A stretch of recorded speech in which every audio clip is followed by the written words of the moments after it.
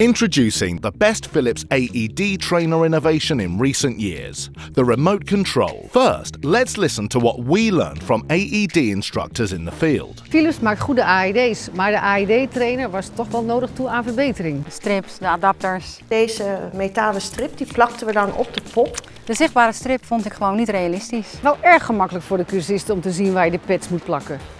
Nou, de interne adapters gingen vies ruiken. Een korrelige gel zoals in gebruikte luis. Het apparaat bleef roepen plak elektrodes, terwijl de elektrodes al bevestigd waren. Dat cursisten mij afwachtend aankeken. Ja, op een gegeven moment nam ik hem gewoon niet meer mee. The new remote control is a simple and effective solution. It allows the instructor to move forward to the analysis phase. There's no need to use a metal strap or internal adapters anymore. This is how it works. We are joining the training at the point where the trainee is placing the electrode pads on the mannequin. Pad exactly as shown in the picture. Press firmly to patient's bare skin.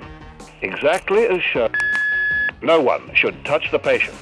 Ja, de nieuwe AED-trainer is heel makkelijk in gebruik. Het is realistischer. Je kan nu zelf doorschakelen, dat is echt heel fijn. Je kunt afstandsbediening gebruiken zonder dat de cursist het doorheeft. Ja, je kan hem op elke pop gebruiken. Je hoeft geen interne adapters meer aan te schaffen en dat scheelt.